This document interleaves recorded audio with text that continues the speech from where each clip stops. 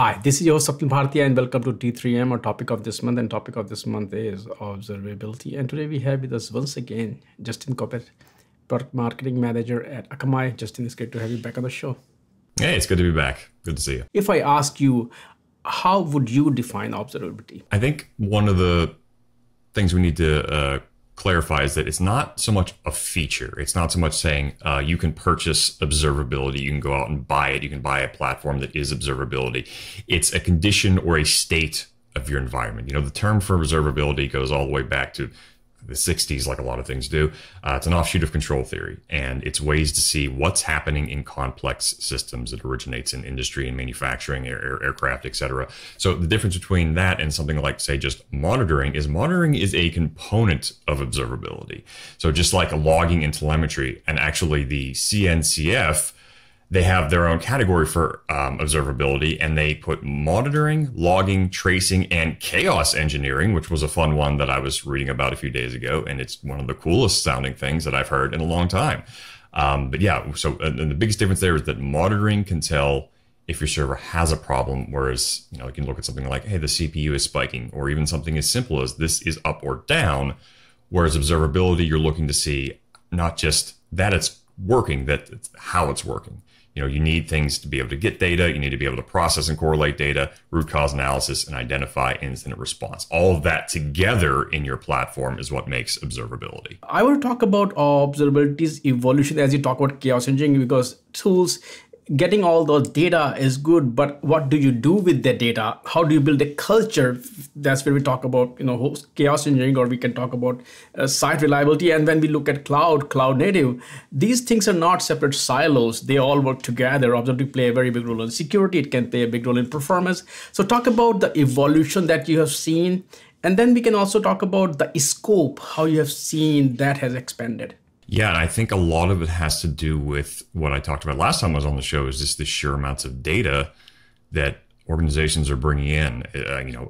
With observability, you need to make sure you need to make sure your teams are able to work more with the data that they have. And really the only way to do that quickly and concisely to actually keep up with the amount of vulnerabilities, the amount of problems, and the environments are just exploding in size. So the velocity and the variety and the sheer amount of the data coming in is expanding the size that the environments need to be. So to get observability running across your entire platform, which is often going to expand multiple clouds, even hybrid cloud, you have to have a solution that is out of the box. You don't need to be a data scientist to use, but you have to be able to have machine learning capabilities. But it also needs to have the flexibility in case that organization does have data scientists involved in their organization, because increasingly we are seeing that happen more often, particularly the larger ones, but starting to trickle down to the smaller ones as well.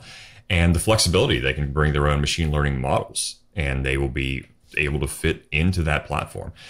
SaaS companies themselves are racing to gain share in the market, which is, I think it's $22 billion market right now, which is growing pretty much as I speak. I can see the dollar amounts going up, and they're starting to shift to different pricing models as well. I think that's another big thing that we're seeing starting to happen, where they're doing consumption-based pricing models instead of usage-based. So subscription plans were almost discouraging from IT leaders from actually monitoring all of their data. They were often only monitoring it at an application level. So in addition to that, we're also seeing way more Kubernetes and serverless monitoring tools that are starting to be used, quite frankly, a lot more. And some of them aren't necessarily for Kubernetes or serverless, but Prometheus is one that we're all very familiar with.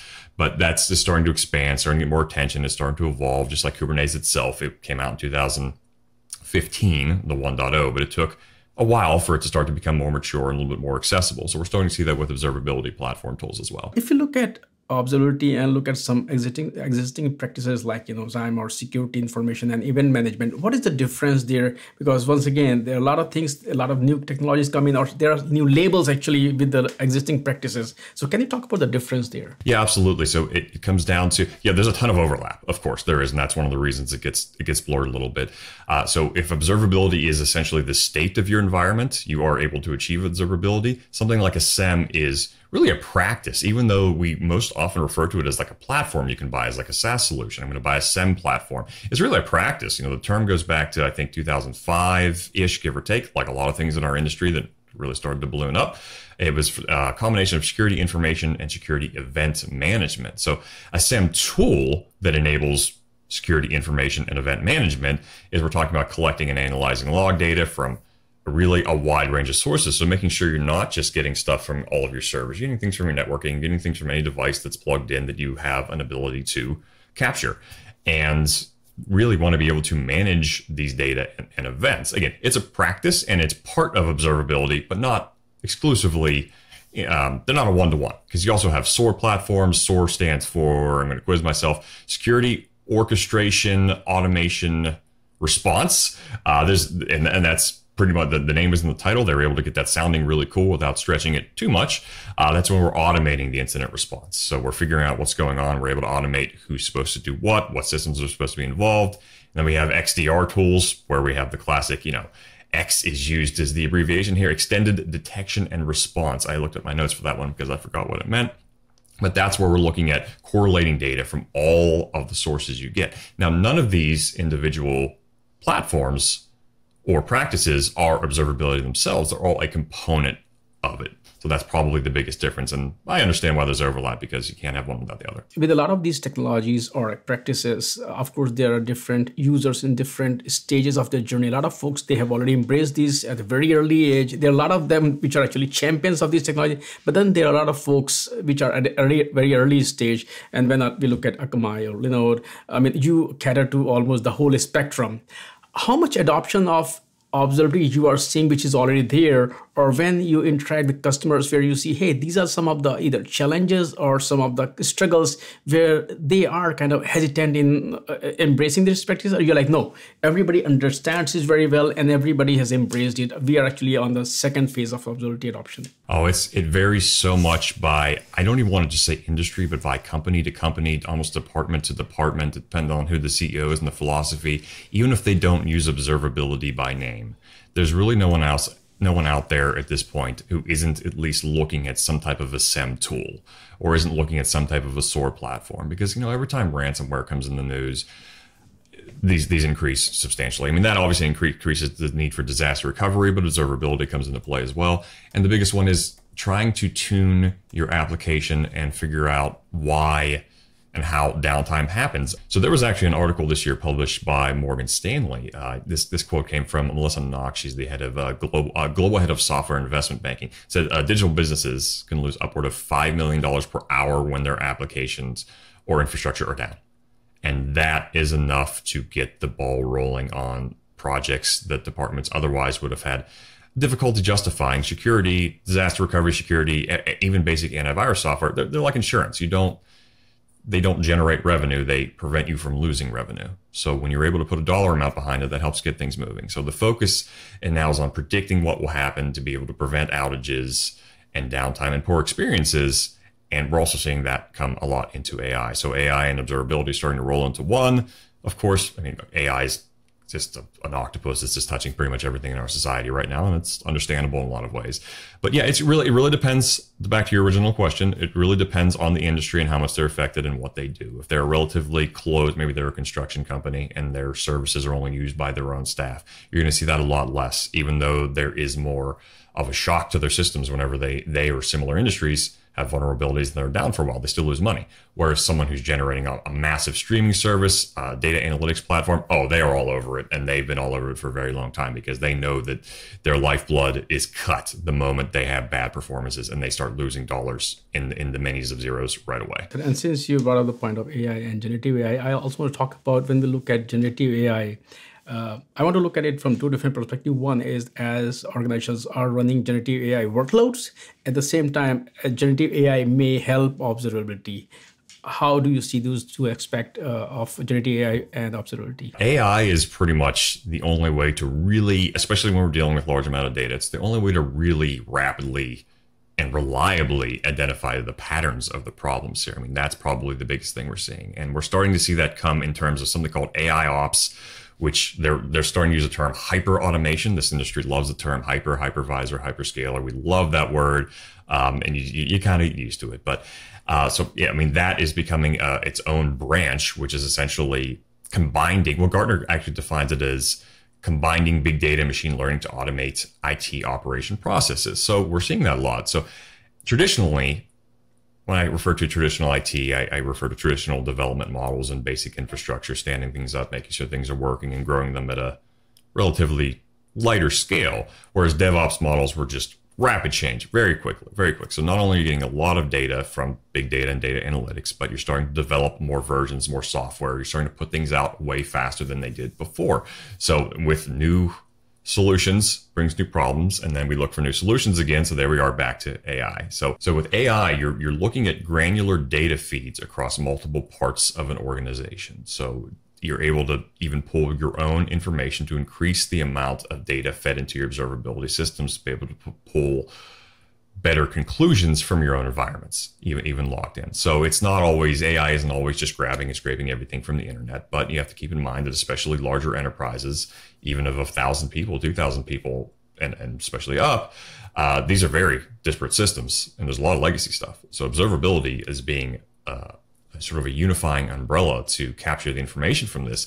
And AI is playing a big role in making sure that that information is actually useful. And we have to sort of remove the humanity from that, because quite frankly, we're just too slow to be able to do that anymore. It's unreasonable for us to be able to do that. And it's one of those, as we talked about last time, AI in this part is enabling teams to do more with the data that they have and not replacing them. So you need to sort of power them with AI ops and quickly discern those hidden patterns and figure out what's going on. And that's where we're starting to see the era of hyper automation, just in time infrastructure, where data, colo, edge computing, all that kind of stuff can really be put together very quickly depending on a business needs. That was a huge thing in the economy when shipping containers, giant container ships came out in the 1960s, where people had to order things instead of storing them in their warehouse. We're going to start to see that in the data center model, and AI is able to provide insight into complex systems and give course of action onto how to get the best performance and bang for your buck out of that for both providers and consumers. Since we are talking about some of the emerging technology like generative AI, and we initially talked about the whole evolution of observability, where are we heading in terms of observability? What do you kind of see in the future for or in observability? Oh yeah, it comes back to more out of the box solutions. We talked a little bit about that earlier, but yeah, not everyone has data scientists. Everyone would like to have them, and more people do, but they don't. So we really need teams, and security teams in particular, to be able to use SIEM platforms, SOAR platforms, and set up observability packages without having a degree in data science. And we also need them to be flexible for people to have data scientists in there. So that is one thing they're shifting towards to capture a piece of the market. Usage-based and consumption model pricing is a big one we're starting to see platforms go to. And more talking about Kubernetes and serverless. So it's something that's been around for a while, but the uptick is steady. It's steady for people using Kubernetes, and some might even skip over that and go right to using a functions as a service platform that is often powered by Kubernetes on the back end. And being able to get an observability platform that accommodates that, and more familiarity with all the tools for people who are rolling your own in the Cloud Native Compute Foundation, and chaos engineering, which says we assume something was going to go wrong. Let's plan it. Let's see how it goes and see what the effects are. We're starting to see a lot more of that. So I think we're going to see more out of the box solutions that are also flexible. That sounds like having your cake and eating it too, but that's exactly what the market needs right now. And we're seeing the pricing models shift. So it's becoming more important. It's certainly not going to go away, but to have a more accessible solution to be able to achieve observability within your system that is growing increasingly more complicated, but to also have more friendly models on pricing so that people aren't afraid to have every part of their environment watched. Because I have an anecdotal story where there's a company that got hit by ransomware.